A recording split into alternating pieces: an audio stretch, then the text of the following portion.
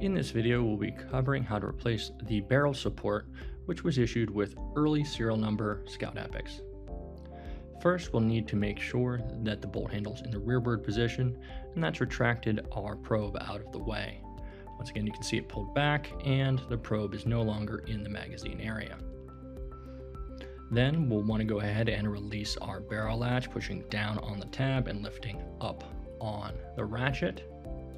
We can now go to the front of our rifle and remove the barrel. Sliding that straight out, you'll be able to set it aside, and you'll notice the barrel support. Now this barrel support has two clear O-rings on the inside and is supported by two black O-rings on the outside.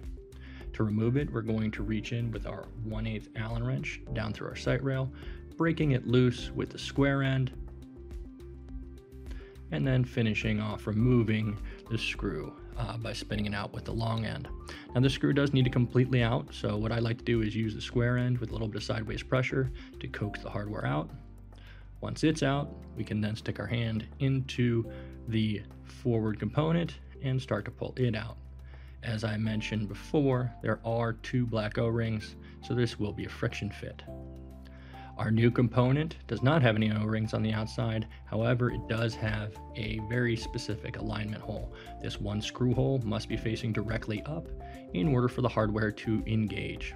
So we're going to go ahead and slide that into the body and put our hardware down through the sight rail and secure it again with that 1/8 Allen wrench. This does not need to have an extreme amount of torque, however, it should be snug. So we're going to use the square end of our Allen key to go ahead and snug it up. The next component we're going to install is the compression ring itself. It's going to go in here on the inside of this collar.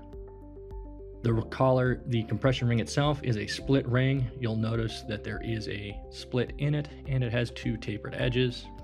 The location of the split is not important, but we want to make sure that the tapered edges are front and back. There's really no other way to install this. The final component of the barrel lock is the nut itself. As you can see, there is a 3/16 tool face here and threads to align it with the core. Only want to do a couple turns here because we'll be sliding our barrel in. Sliding the barrel in, the first time you go through that friction collar, you may have to wiggle it around a little bit just until it finds its position. Again, that center split ring collar just needs to find its home, and the rest of the barrel will slide in. Now let's switch to a side view, and you can see the final installation of the barrel. We want to make sure that the probe, once again, is not in the magazine area. And then we're going to take a look at the bottom of the barrel.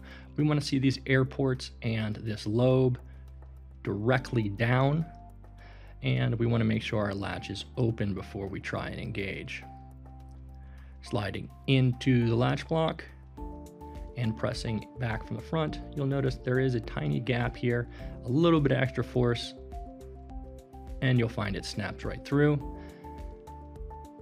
And we're going to go ahead and then make sure again that it is locked. Once it's locked, let's take another view of what we had done.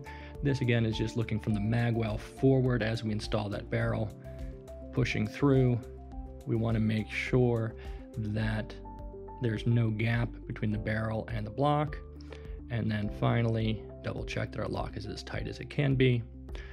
Visually, we want to inspect the base of the barrel to make sure that this upper ridge does protrude and the lower ridge is flush with the breech block.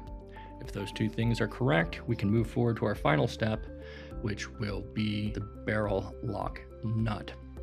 We want to run this in until it's firm or fairly hand tight. We're not looking to crush anything, we just want to make sure it's firm.